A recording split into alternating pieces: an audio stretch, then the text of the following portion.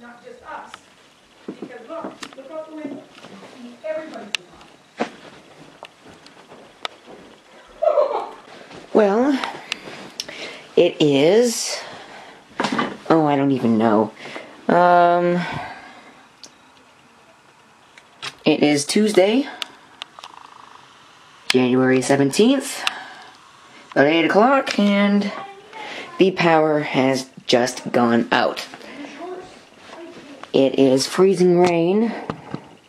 Outside, you might be able to see the ice on my window there.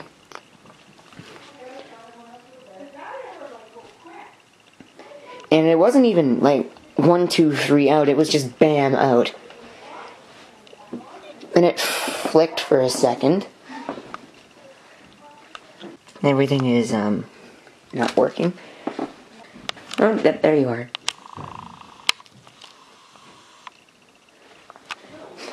You don't appreciate these lights. I looked for wind-up ones. I couldn't find any.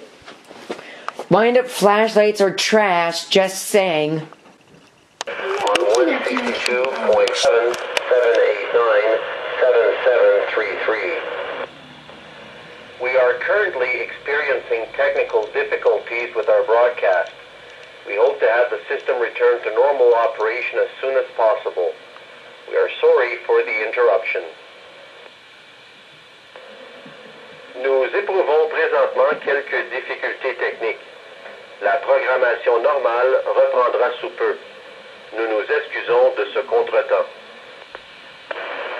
Ici Radio Météo Canada, station VBE 719 à Ottawa, diffusant sur la fréquence.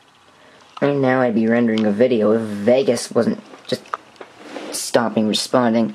It's now 9 o'clock, and there is still no power, no signs of it. It could be out for a while, from what I hear. I don't know exactly what's going on. Until then, that's my light. And, this computer is still going strong. I have probably about 3 hours to go on the battery. And when that runs out, I still have 2 more that I can use.